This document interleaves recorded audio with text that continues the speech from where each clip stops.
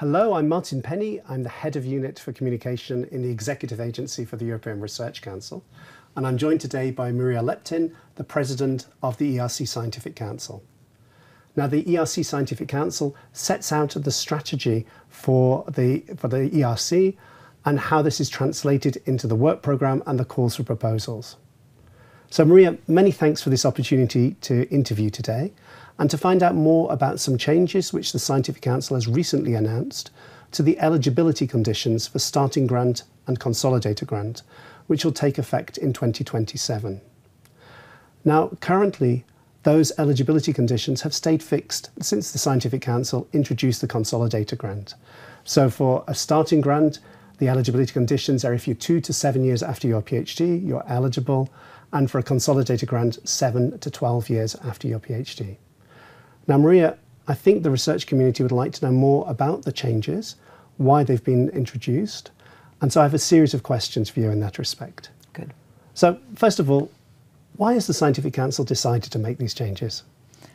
Well, as you know, the Scientific Council always listens to all our stakeholders, the scientific community, our panel members, the staff of the agency who run the evaluations here.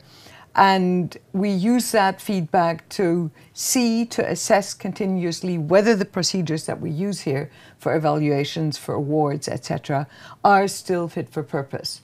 Okay. And on the eligibility windows, we've been hearing concerns. We've been hearing concerns from the young, from the early career researchers, and we've also been hearing concerns from others, and we see it ourselves when we look at the career stages of the career trajectories of early career researchers now.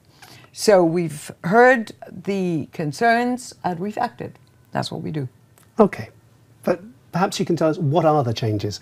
What will be the new eligibility conditions? So the major changes, and this has been going on for some time now, is that the career structures, the career trajectories have changed from what they used to be 10, 20, 30, 40 years ago.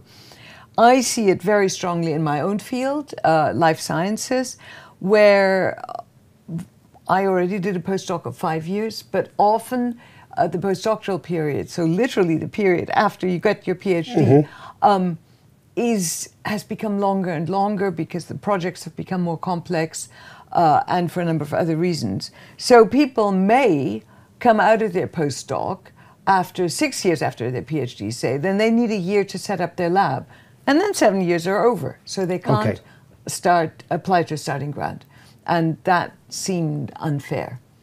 And conversely, what we've also been seeing, especially in fields like mathematics, computer science, is that people are actually, they're very different. They are already independent during their PhD. So when they finally get out of their PhD, they're often made professors immediately, given independent positions.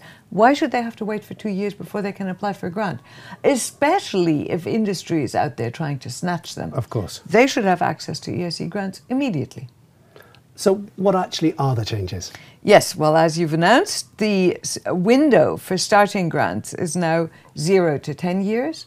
And then we've also changed the consolidator grants to be 5 to 15 years. So there's an overlap between the two windows? The reason that we need an overlap, as opposed to the neat sort of transition from starting to consolidator, is precisely because we now have different cohorts applying at different times. Okay. So the mathematician coming out of their 5-year grant, who applied in year 1, comes out at year 6.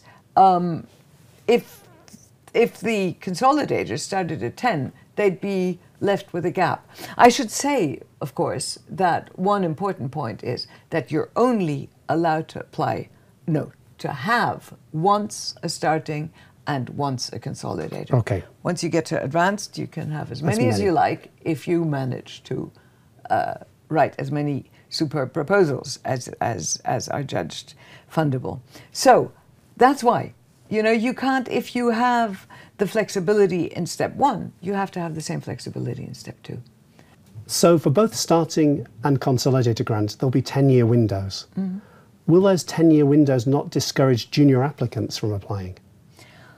I don't think that should be the case. For one thing, and I've said this always, you know, the panels are very capable of distinguishing somebody early in the window and late in the window. Okay. And their merits. They know that you'll have more papers when you've been in the job for longer. Sure.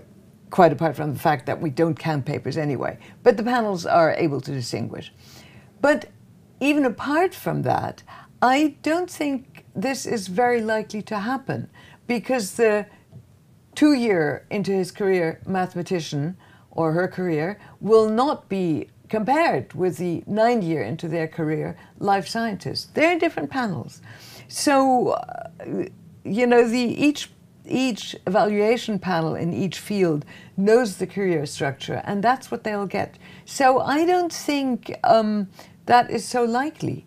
So those two things, the one that the panel knows to distinguish senior from junior anyway and takes that into account, and the fact that this is really by field, I think will deal with that problem. And I don't think the applicants should worry about that. Okay. But one of the things the applicants will want to know is, when will these changes take place? Yes. So we're talking about them now, and we've decided them now. But because of other changes that we've made that need to be implemented, we've delayed this by a year. And so they will be, they will apply to people who apply next year, okay, but then come into effect in 2027. So for grants that are awarded in 2027. Okay, so this will take effect in the 2027 work programme, effectively, yes, which will be adopted in the summer of next year. Exactly. Okay.